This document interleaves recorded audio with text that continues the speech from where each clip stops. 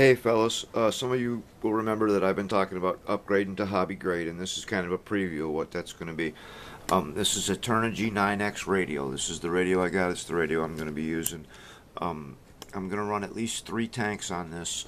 One is the S33. It's an IMEX Tigen full metal. Well, used to be plastic. Tiger 1 early. This is the one that I got it was all plastic, and it's basically full metal now. It's got an RC2TG, and it's an airsoft tank. It's got the 4-shaft black steel gearboxes. The other one is the S33. It's also an IMEX. This really is a full metal Tiger 1 early. What did I say this was? This is tank 332. But anyway, this is an IR tank, and this is going to be my Tamiya compatible battler. So for that, we've got the RC2TG and the Mako board. And it's also going to get a Viper and the relay to control smoke. Both of them will get that. The Viper and the smoke relays are still in the mail. I've been working with a guy named Kevin Granham at RC Tanks Australia, and this guy is just phenomenal. I wouldn't have been able to do any of this without him. He's been so patient and talked me through this stuff, and he's been just terrific to a newbie rookie like me. He's been a great guy to work with, and his prices are good too. So anyway, like I said, on the S33, the only thing I might still do is add a Komodo. I've been having some problems with electromagnetic interference. So much new science for an old hippie like me to learn about for this hobby. But I don't know if you can see it or not, but I've had to add an extra capacitor to both motors. This has helped quite a bit with the EMI.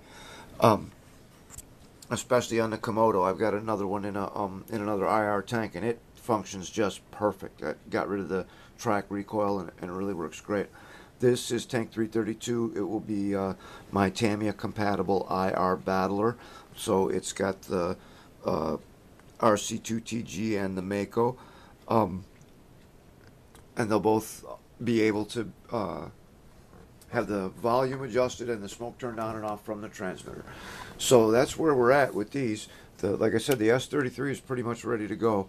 Still got to do the Viper and the relay for the smoke on and off.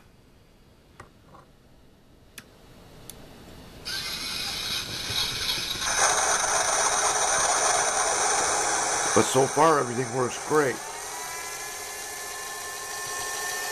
Still working on the IR version. Got to get the Mako hooked up and some other stuff to do. But anyway, just wanted to give you a little preview and say that if you're watching this because you're thinking about getting into the hobby grade end, if you got any questions or anything in particular that you want me to show or cover with this system, like I say, this is the one from RC Tanks Australia.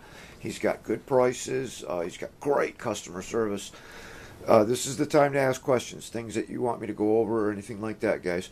And if you don't, that's cool too, man. Hope I didn't bore you too much. We'll see you next time.